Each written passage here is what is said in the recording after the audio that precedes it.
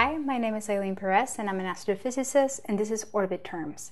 So generally when we talk about orbits, there's a lot of terminology involved, and I will break down some of the main ones. So when we look at orbits, one of the things that we talk about is the barycenter. And the barycenter is the center mass for two or more objects. So if you have a collection of objects, where is the center mass of all of those objects?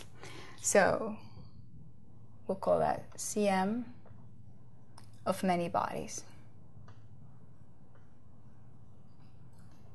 Another thing that we want to talk about is elliptical orbits, and here we will introduce a whole new set of terms. So planets orbit the sun, revolve around the sun in ellipses. So if we have an elliptical orbit, now we'll here. So there are several things that are important here. Here are the focal points. Generally at 1, you have the star.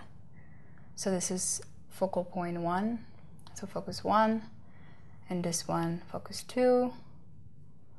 And generally they're referred as the foci. Now, one thing that you have to know is that we have two different types of measurements here.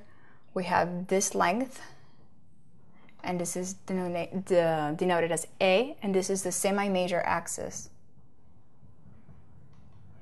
And this is something that you will hear all the time. And then here we have the semi-minor. Another important term for orbits, and probably one of the most important terms for elliptical orbits, is eccentricity. And eccentricity is how circular or how elliptical is an orbit. So, and it goes from 0 to 1. If it's 0, you'll have a circular orbit. So this is E equal to 0. If it's between 0 and 1, you have an elliptical orbit. And then if you have 1, you have sort of like a parabolic orbit.